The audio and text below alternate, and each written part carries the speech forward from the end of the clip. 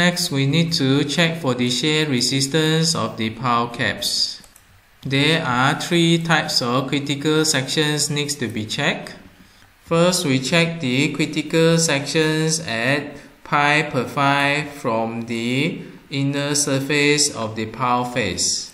As you know that the spacing between the piles is equals to 3 times the pile size, that means it falls within this category. There will be a shear enhancement which decrease the shear force to VED equals to AB per D.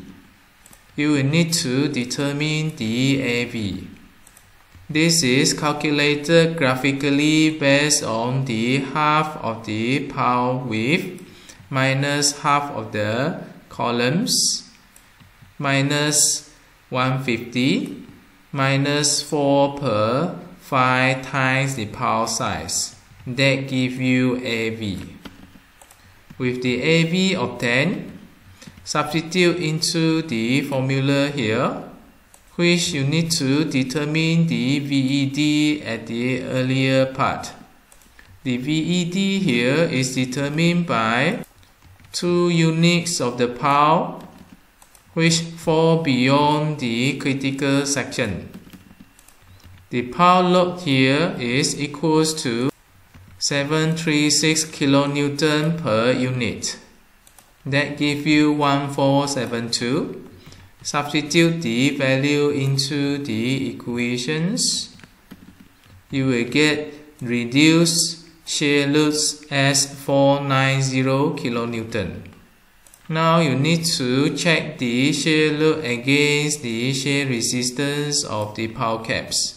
Based on these two formulas, you need K and you need rho 1 for you to compute this, and also you need formulas for you to compute VRDC minimum.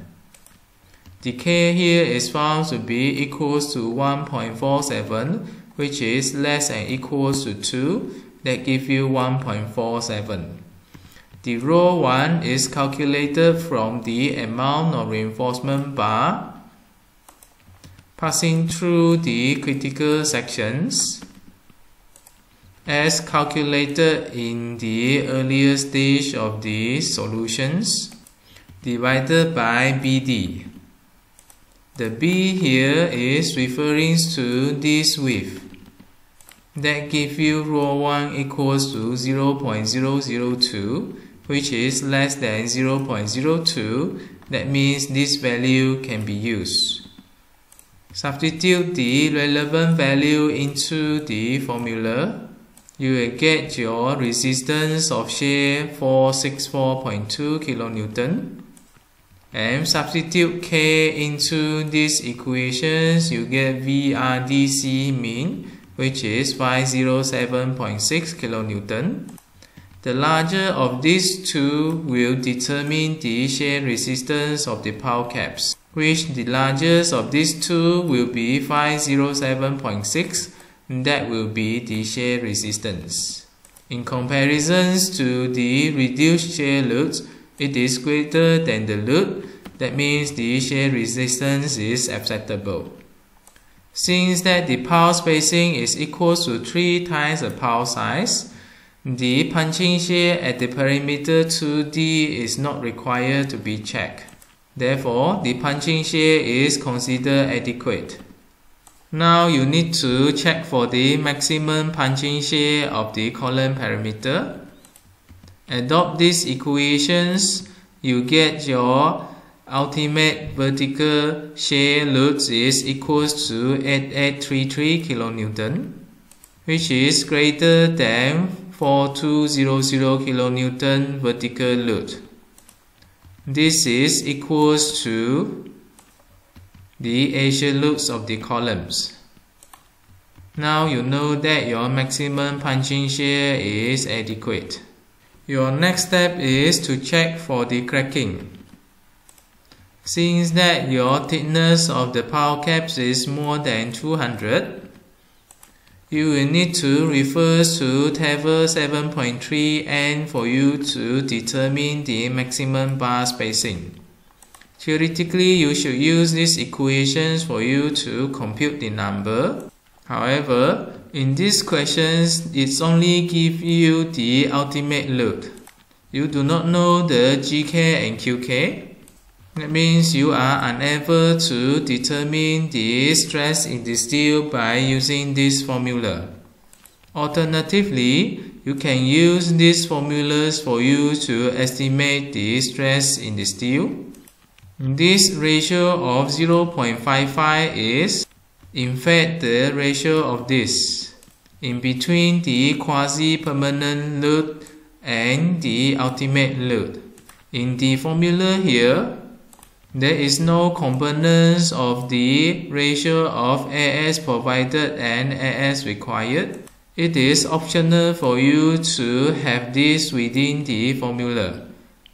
Some reference consider this while some other do not. Let's say for this example, we use this formula.